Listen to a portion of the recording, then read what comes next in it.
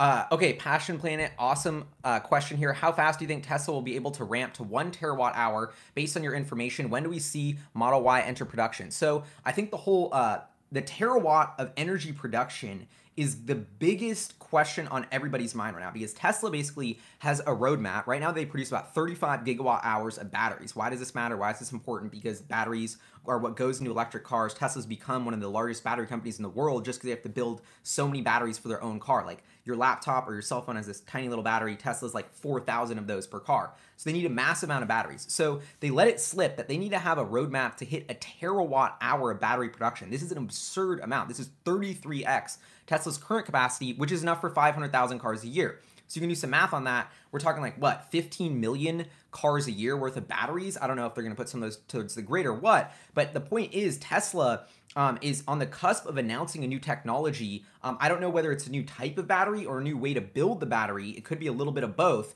but they're about to announce this new battery that they're going to scale to a terawatt hour of energy production. So I have no details on what that looks like. I've been speculating in a ton of videos, but I think the point is here, every other automaker is still trying to figure out how to get to 35 gigawatt hours. Tesla's already thinking, wait, if we're going to be this, 600, $700 billion company selling millions and millions of EVs, we need to have, a terawatt hour battery production. So they're about to put into place all that. And now I feel like I'm answering my own question of like, where's all this what are they going to do with all this capital? What are they going to do with all this cash flow? Probably plow it into this massive expansion of battery capacity. And so that's one of my guesses.